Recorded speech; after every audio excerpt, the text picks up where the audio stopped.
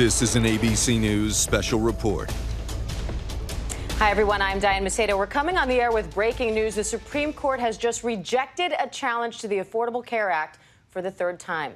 The court was asked to decide if the law's individual mandate was unconstitutional now that Congress made the penalty zero, and if so, whether the rest of the law can stand without it.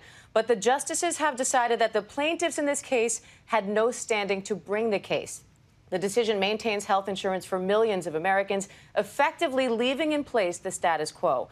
Constitutional attorney and ABC News contributor Kate Shaw is here now with more on this. Kate, how did the court come to this decision? Well, Diane, the idea of standing, which you mentioned, sounds dry, but is hugely important in general and in this case. So the idea here is just because you disagree with a law or you don't like a law, you can't go to court and bring a challenge to that law and have the court resolve it. And, every challenge to a law has to be brought by a party with a concrete stake who is injured by a law. These individual plaintiffs who have complained about this mandate, which no longer has a penalty attached to it, just don't have that kind of standing that permits a court to decide the merits of their case at all. So that's really the heart of this ruling. The Supreme Court, in a 7-2 opinion written by Justice Breyer, said the individuals who have come to us and the states who have come to us simply lack the constitutionally required standing, and so we can't decide the case at all. So essentially, when you dismiss a case on standing grounds, you leave the law intact in its entirety. So Obamacare lives to fight another day, having fended off this third challenge, on the basis, again, that the plaintiffs who brought the challenge lack standing. All right, and let's bring in senior Washington reporter Devin Dwyer with a little bit more on this. Devin, what does this mean practically for health care in this country right now? Well, Dan, this effectively means the status quo is in place. 31 million Americans right now, a record, have health care coverage connected to Obamacare. All of that is preserved. 54 million Americans with pre-existing conditions and receiving protections under Obamacare, a huge concern.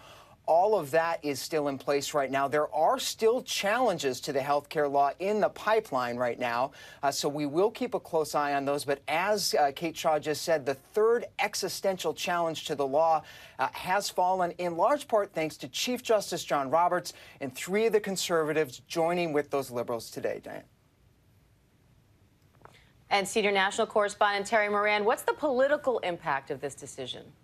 Well, this is a defeat, once again, for Republicans and conservatives, but they really want the issue alive, that somehow the Obamacare, the Affordable Care Act, was a tyrannical act because it forced people to buy health insurance. What the court says today is it doesn't force it. It does say you must have it, but there's no enforcement mechanism. The Republicans themselves reduced the penalty to 0.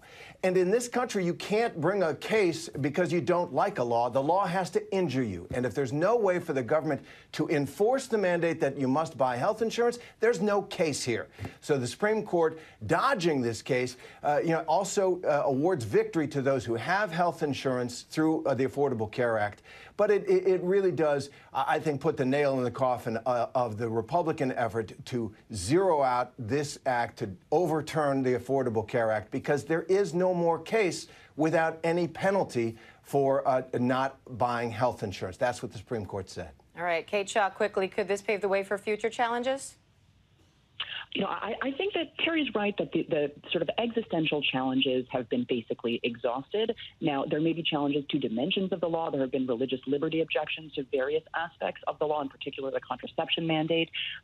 So I think it is possible there will be more. But I think that Terry is right that, the legislature is where future battles about health care are likely to play out rather than the courts and the Supreme Court in particular. All right. And Devin, how do you see those playing out?